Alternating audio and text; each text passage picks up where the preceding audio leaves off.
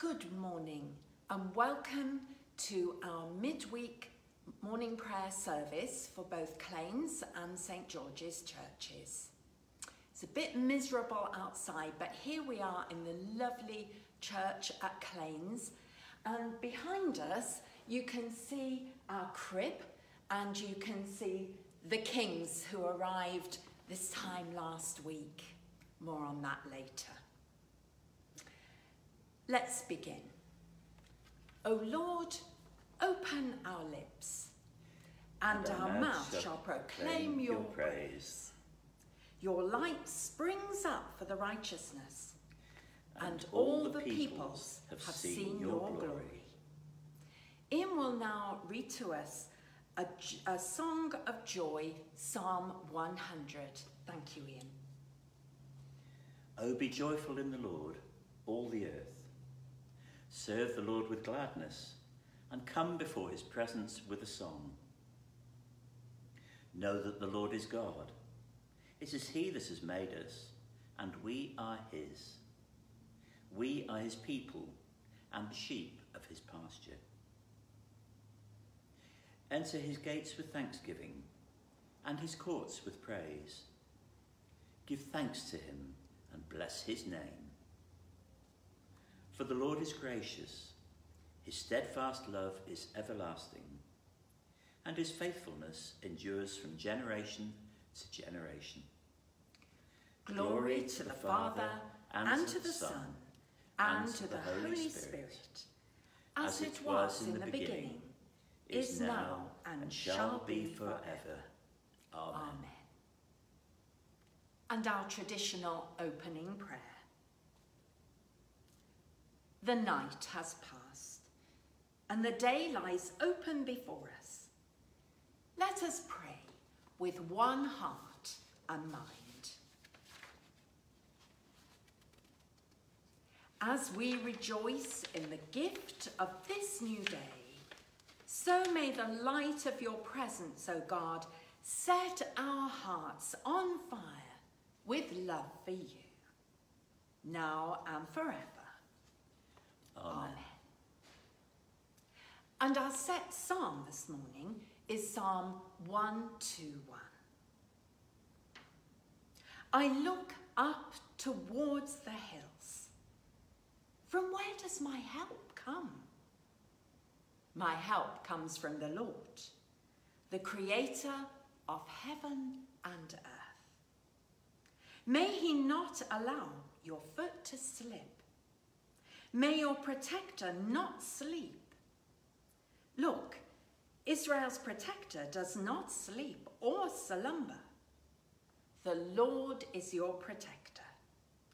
The Lord is the shade at your right hand. The sun will not harm you by day, or the moon by night. The Lord will protect you from all harm. He will protect your life. The Lord will protect you in all you do, now and forevermore. Glory to the Father, and to the Son, and to the Holy Spirit, as it was in the beginning, is now, and shall be forever. Amen. And now a reading for this morning from Mark 4. Thank you, Ian. Jesus stills the storm. On that day, when evening had come, he said to them, "Let us go across to the other side." And leaving the crowd behind, they took him with them in the boat, just as he was. Other boats were with him. A great windstorm arose, and the waves beat into the boat, so that the boat was already being swamped. But he was in the stern, asleep on the cushion. And they woke him up and said to him, "Teacher, do you not care that we are perishing?" He woke up and rebuked the wind and said to the sea, "Peace, be still." Then the wind ceased, and there was a dead calm. He said to them, "Why are you afraid? Have you still no faith?" and they were filled with great awe and said to one another, "Who then is this, that even the wind and the sea obey him?" Thank you, Ian. A week ago, it was 12th night. And I'm sure you, like us, took down your Christmas decorations. The cheer of Christmas was taken down. The tinsel and the trees and the sparkle were all packed away. We had, of course, welcomed in the new year, and whilst we were pleased to see 2020 come to an end, we had hope in the new year. We all thought 2021 would be a lot better. But with the year yet young, the COVID statistics worsened. The positive numbers, the admissions to hospital, and the terrible number of deaths, all closely followed by lockdown 3. But there is hope. Even though we might be struggling to find any hope in our lockdown situation, practically there is hope as the vaccinations begin.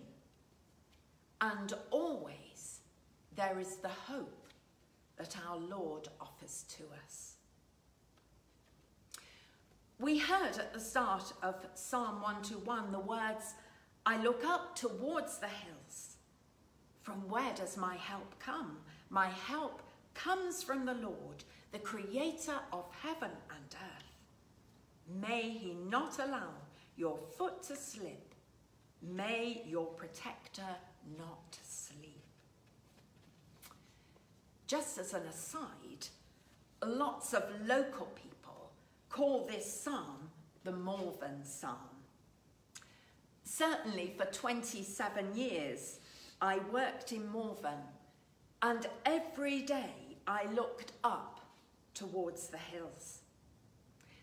And even here in Worcester, weather willing, I can still look up towards the hills from our bedroom window, be they snow-covered or spring green or autumnal hues. The words from this psalm encourage us to look beyond the hills to the God who created them. The hills are symbols of strength and stability. They're great inside, long-lasting, and pretty unchanging. The creation reflects the Creator. And so God, who made the hills, is even greater in power and strength. The hills are upwards in direction. But of course, we tend to look down when we are troubled. Our faces are downcast. Our focus is on our troubles and all our problems, and they just tend to drag us down further. But the psalm encourages us not to look down. The hills are a reminder that we should look up. We must lift our eyes to look at the hills, but not stop there. We must look beyond the hills to God who created them, and our Lord who will help us and give us hope. It goes on to explain that it doesn't matter what problem we're dealing with. We can leave it in God's hands and go to sleep at night knowing that God never slumbers nor sleeps, and he will take care of us. As God told Jacob in Genesis, "I am with you and will watch over you wherever you go." In the psalm, it says how the Lord is your shade at your right hand. It means that God accompanies us every step of the way. He is close beside us just as Jesus was, as he calmed the storm in our reading. During the lockdown, this is very comforting, that God is with us always. And even when we're living alone, or missing friends, missing family, we are not alone. And this can give us all hope. And so I propose for us all a gentle January, and probably a gentle February too. Gentle with ourselves, gentle with each other, gentle with the to-do lists and plans, and gentle with our creation. Let us have gentle tones of voice to accompany gentle footsteps and gentle thoughts, all of which can be gently brought into our pauses and into our prayers. So, let us pray. Loving Father, you know how difficult it is for us to remain cheerful and content when we feel lonely, when we feel anxious and low in spirit. May we never be overcome by our burdens, knowing that you are with us, sharing the load and supporting us with your care. Heavenly Father, be with all who live alone and those filled with fear during these times of the pandemic. In these winter months of dismal days and long silent nights, when the TV news adds to the anxiety, grant to all comfort and peace. Hold everyone in your loving arms and keep them safe. May we all come to understand that you are always by our sides, and that we are not alone. Lord, hear us. Lord, graciously hear us.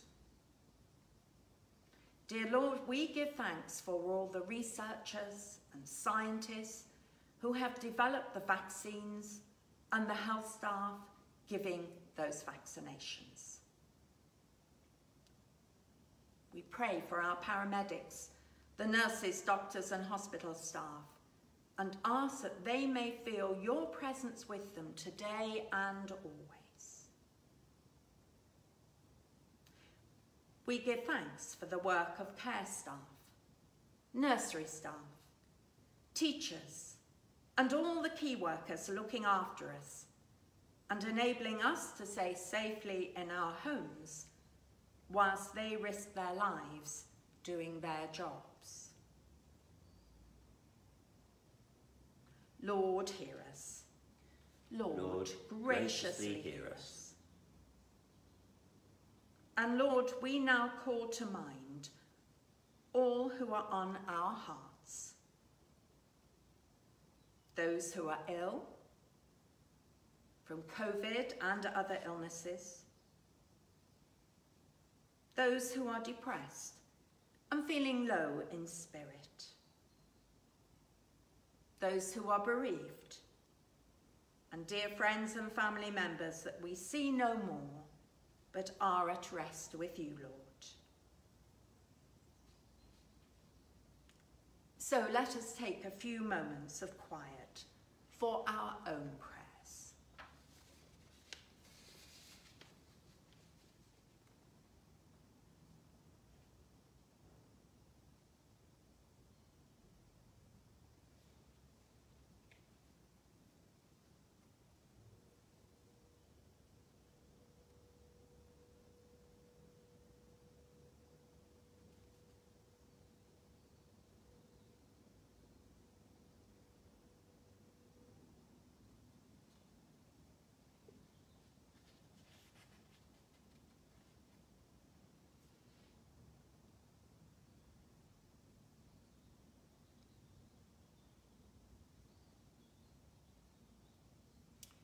Lord, hear us.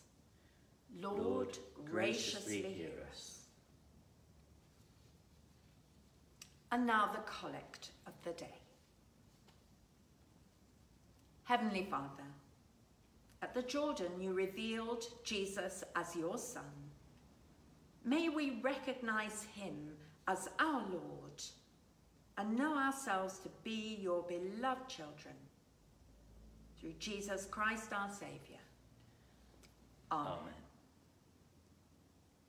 And please now join us in the Lord's Prayer. Believing the promises of God, as our Saviour taught us, so we pray. Our Father in heaven, hallowed be your name. Your kingdom come, your will be done, on earth as in heaven. Give us today our daily bread. Forgive us our sins, as we forgive those who sin against us. Lead us not into temptation, but deliver us from evil. For the kingdom, the power, and the glory are yours, now and forever. Amen. And as we come towards the end of our time together, should we say the grace? May the grace of the Lord Jesus Christ, the love of God, and the fellowship of the Holy Spirit be with you all. Amen. Let us bless the Lord. Thanks be to God. So, thank you very much for being with us this morning, live or on catch-up. Apart from recording services, the church building is of course closed for public worship at the moment. But we look forward to seeing you at our Sunday morning worship on Zoom, or you can watch it live on Rev Joe's Facebook page, or you can catch up later on Facebook or YouTube for both churches, of course. So take care, everyone, and thank you.